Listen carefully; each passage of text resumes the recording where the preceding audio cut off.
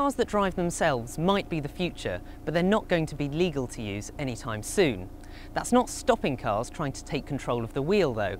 Manufacturers are developing assistance systems that leave the driver technically in control of the car, like this self-parking system from Ford. You simply jump out of the car, hold a button down on your key fob, and the car drives itself into the garage.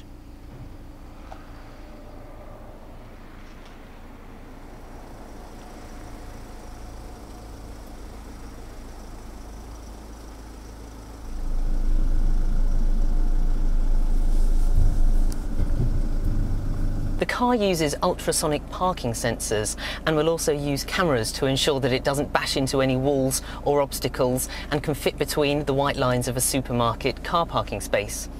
Once it's snugly in its spot, to get the car back, you simply press the button again and the car reverses out by itself. So we know a car can park itself. We know a car can carry out emergency braking by itself. It's available on a lot of modern cars.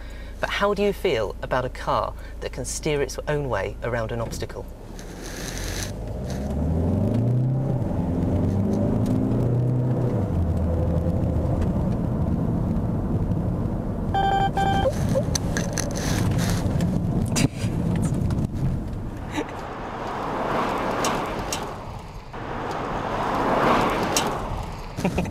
I'm not going to get used to that.